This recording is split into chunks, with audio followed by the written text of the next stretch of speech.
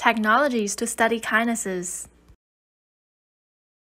Kinases are arguably one of the most important drug targets due to their roles of dysregulation, mutation, and overexpression in all major pathologies, including metabolic, cardiovascular, degenerative, inflammatory, and infectious diseases.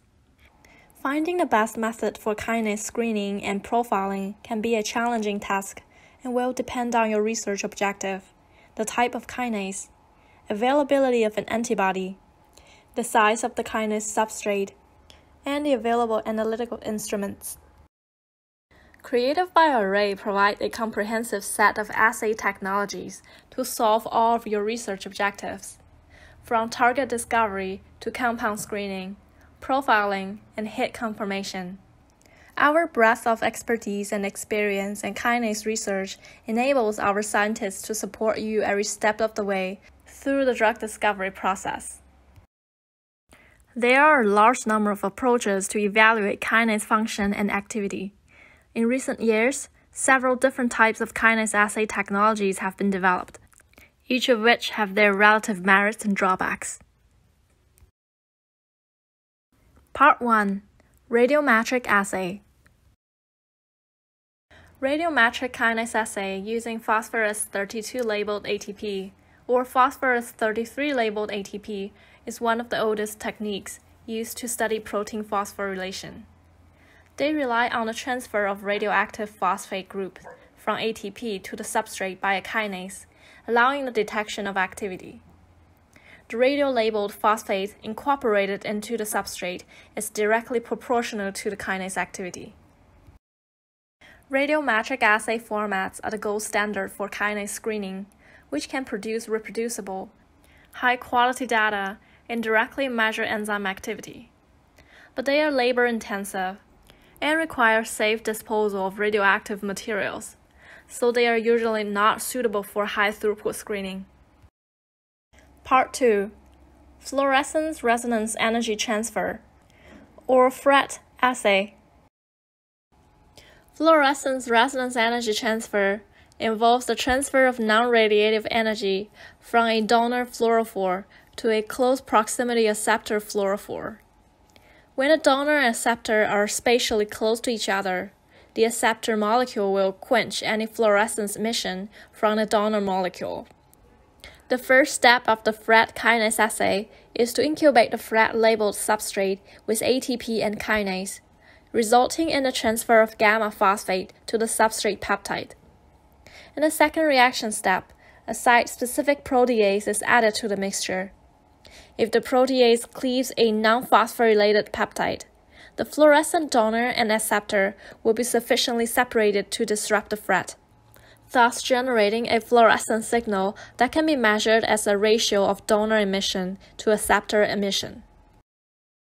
The advantages of FRET are its homogeneous format and simple application to HTS. However, the peptide substrate design may be difficult to optimize as the donor and acceptor fluorophores need to be within a well-defined distance to transfer energy. Part 3. Time-resolved fluorescence, or TRF. Time-resolved fluorescence uses fluorophores with a long decay time and monitors the fluorescence as a function of time after excitation by a flash of light.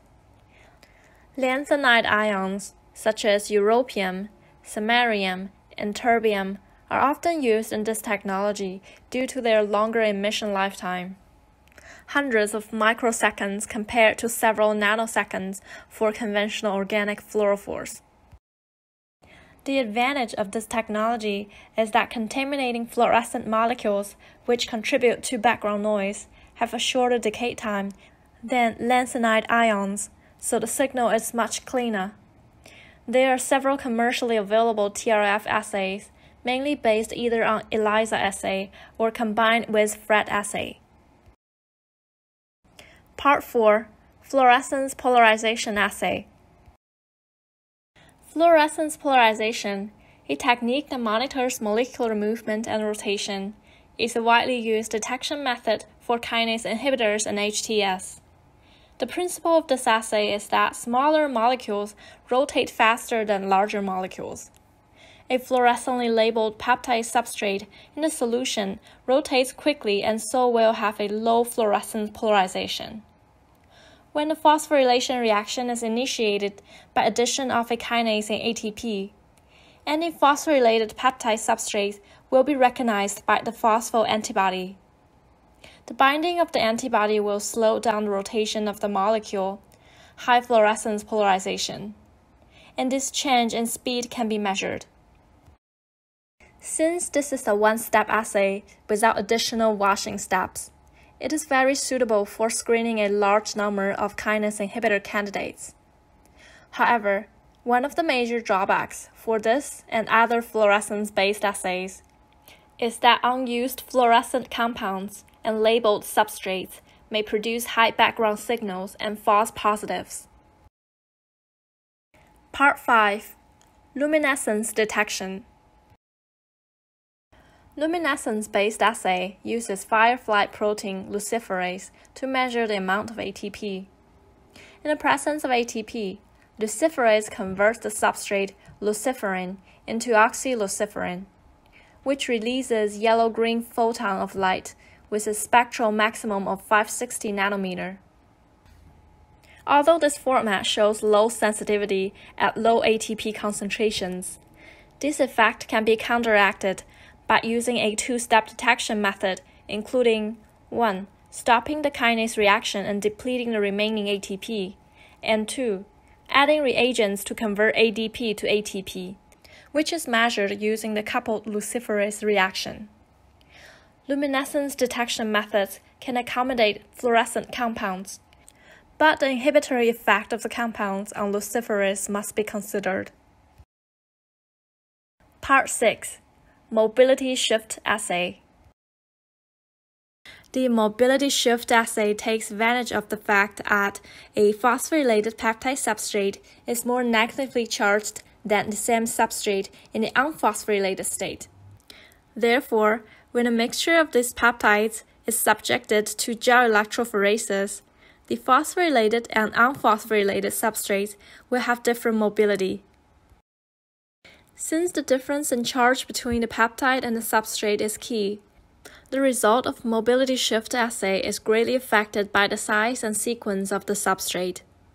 Therefore, this assay is not suitable for the analysis of larger peptides or whole protein, and works best when the peptide substrate contains only specific phosphorylation site sequences. Part 7. Cell-based ELISA assay. Cell-based functional kinase screening provides a reliable and quantitative mean for determining the functional inhibitory effects of drug candidates on kinase targets of interest in a physiologically relevant cellular environment. This allows for a more predictive characterization of the organism's physiological response to the drug, and greatly reduces the chance of false positive and negative data. Enzyme-linked immunosorbent assay, or ELISA, can be used to quantitate kinase levels and access their activity. In this format, the substrate is captured by the membrane and detected by a specific anti-phosphorylated substrate antibody. The detection can also be very sensitive when using antibodies labeled with highly fluorescent dyes. ELISA is popular because it's generally fast, inexpensive, easy to accommodate multiple samples, and does not require highly specialized equipment. However, the requirement of separation with multiple washing steps limits the use of ELISA in HTS. In addition, the development of high-quality phospho-specific antibodies presents another challenge. Conclusion. A large number of commercially available kinase assays have been developed in recent years based on the technologies described above. Each technology has its strength and weakness, and the most appropriate assay will depend on the aim of the project. For high-throughput screening drug discovery projects, methods that can be easily automated and miniaturized, such as the fluorescence-based assays, are the most suitable. For projects that require a more in-depth profile of the kinase function, a more robust assay, such as radiometric assay, will provide more reliable results.